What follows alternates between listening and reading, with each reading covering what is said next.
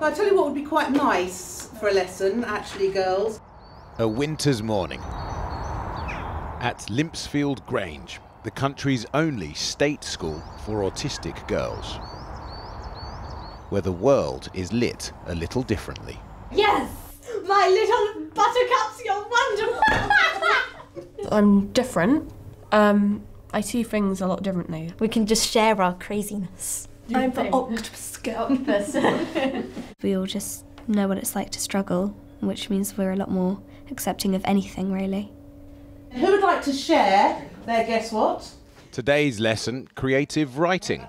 The girls choose their own topics. Social isolation. Oh, I get that a lot. How could I not know that? I get social isolation a lot. I get that a lot as well. Oh. Social isolation, anxiety and mental health problems. Issues these girls, most of them only 15, have already lived with for years. Autistic boys are frequently identified when they're toddlers, but not girls. Walking the dogs, part of a therapeutic environment where the girls can just be themselves. Kezia and Felicity are bright, ambitious, and now studying for their GCSEs. But at mainstream school, they just couldn't cope. Day after day, Felicity here would run away. She was close to a breakdown, or worse, and no one could explain why. How do you feel when people don't understand you? Oh, when people don't understand me, I feel really annoyed. Like, can you just listen and blah? It's frustrating. Yeah. Since she was 4, Felicity's mother suspected her daughter was autistic, but each time she brought it up, she was dismissed. It wasn't until last year that Felicity was eventually diagnosed. My mum was happy, because my mum been waiting for it for like 14 years. Since when I got diagnosed, then she was like, yes, I've finally been proven.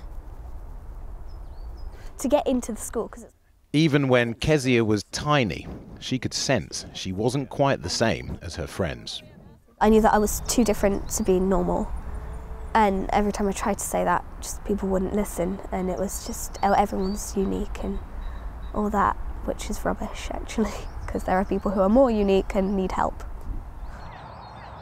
We've got Kezia's claim to fame here with...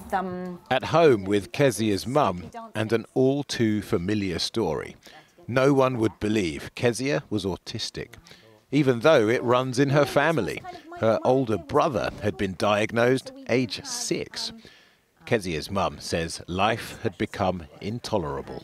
She was in such a dark place beforehand. She just stopped eating. She was heading towards self-harming, that kind of thing. If she hadn't had somewhere like Limpsfield, I think there's a very real possibility she'd be dead. All they'd needed was a doctor who knew what to look for. He said, well, she's clearly on the autistic spectrum, isn't she? And this took 3 years. Yeah. 10 minutes. It took 10 minutes of somebody who knows what to look for. After 3 years of hell. It was an answer to all the things which I didn't understand, because I didn't understand why I was always out of lessons and why everyone else could cope with it, but I couldn't.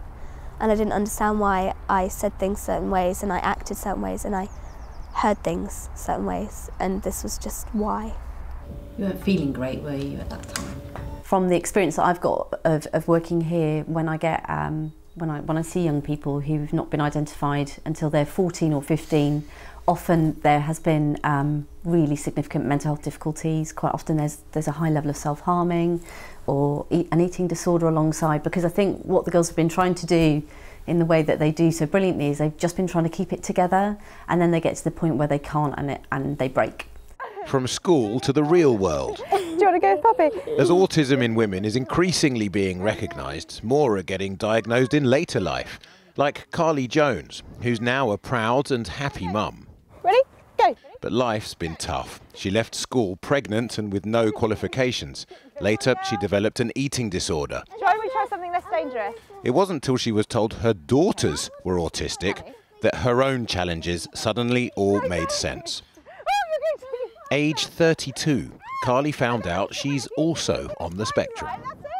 I think a diagnosis is an absolute privilege, and I know some parents might be thinking, oh, you know, should I get them diagnosed yet, or is it a label? You've got to get any other type of label, and I think if you're diagnosed at 32, you've had every single label coming at you. To have the correct label is amazing, and to be able to realise all of these differences, they're not deficits, you know. And now I kind of look back at it and think, you know, always felt like a second-class person. Well done, Cherry. But times are changing. Carly's Lego-mad youngest daughter was diagnosed age 4. She'll get the acknowledgement and support her mum never had. Neuroscientists say the number of undiagnosed autistic females in the UK could well be over 100,000. We need to go looking for the lost girls, the girls who might need a diagnosis but haven't had one, because I suspect that they're often excluded from school. They may be in prisons or young offenders centres, they may be living homeless. They're vulnerable and misunderstood. And what every teacher here at the Grange knows, autistic girls can be identified just as young as autistic boys. We're just missing the clues. I mean, boys get identified at the age of 2 or 3. So why aren't girls? I think because we're looking at the wrong things. In a maybe 10. I think, you know, even young girls bounce through things that they're interested in really quite fast, don't they? Whereas actually autistic girls will really love it for a really long time with an incredible intensity. That means this is the only thing that they're thinking about. Jump up, kick back, whip around and spin!